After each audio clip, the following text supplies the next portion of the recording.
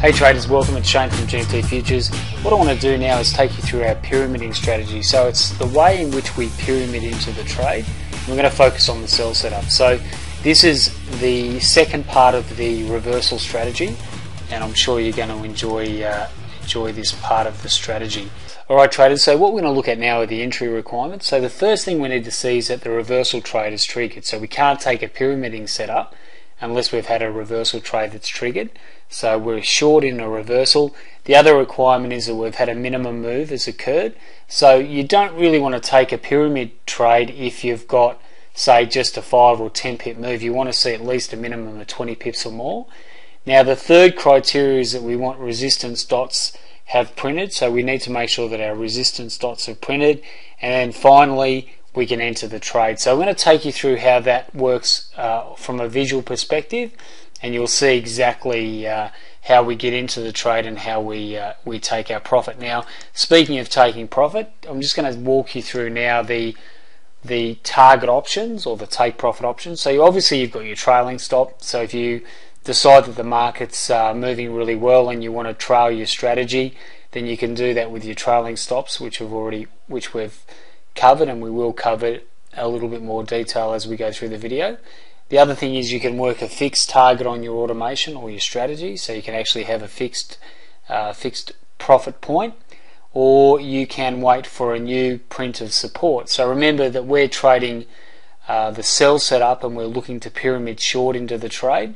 So as you'll see from the examples that we're going to show you, once you have a support level print set up, then you can basically take profit at that level as well. So there's a few options there for you, and we'll go into a little bit more detail in the example now. Our entry price there was 132.15, so that's our entry there. And what we haven't covered yet is we haven't covered the fact that we've actually added pips, we've added lots along the way. So can we see here that, remember that the reversal strategy just isn't about taking the one trade, it's about compounding our potential lot sizes, or growing or adding pyramiding to our potential position. So anytime we get this resistance set up on a short, or if you're trading the opposite way on a long, you're looking for the support, anytime we get this resistance print that is lower and has a minimum move on our initial trade, then we're looking to add a lot size. So what do I mean by that? Do you think we'd want to add a position to our current trade if we get a 10 pip move on our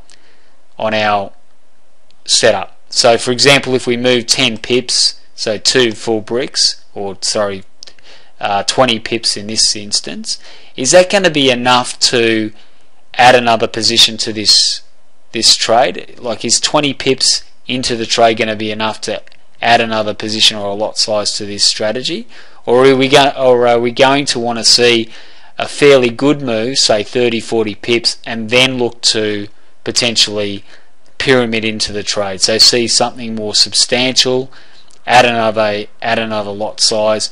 So really, if you do see these, and you can set your strategy, and we're going to talk about that in a minute, you can set your strategy to basically have the option of a minimum move on your trade before you start your pyramiding, as we said on Monday. So that would be my preference. I want to see a minimum pip move before I start adding positions. And fortunately for us, this thing moves down. It doesn't set up an opportunity to pyramid into the trade until we get to here, at which point you would add a lot size. Now, there isn't at this stage a facility to, once your pyramiding is on and you're trading, so basically once you get this resistance level set up and you've got your pyramiding set up as on your strategy, it will add another lot here.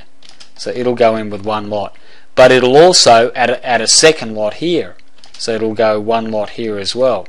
So basically, the only time it won't add a second lot is if this resistance setup is higher than the previous one on a short.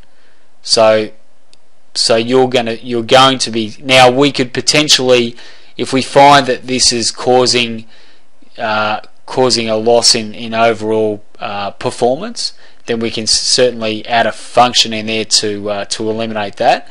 But at this stage we've basically got that built in, so we'll need to objectively test that, won't we, to make sure that still adds value and adds the edge that we're after. So as you can see here, we've got one lot in from the reversal. Our pyramids have got 1, 2 lots in. As we go down, you've got another lot added there, so that's 3 lots.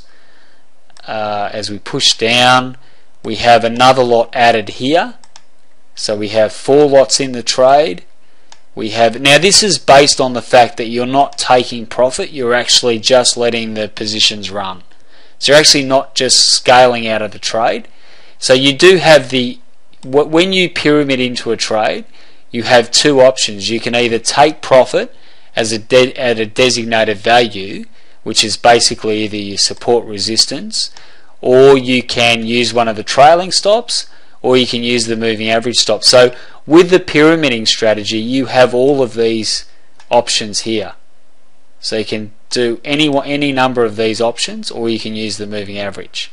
So that's what you're objectively testing. You're objectively testing what's going to give you the most money, but also too what's the style in which you want to run this system. So as we adding lots to this this example, you'll see that we're adding another lot here, and then adding another lot there, and eventually we're adding another lot here, adding another lot here. So we're just adding lots as price moves down.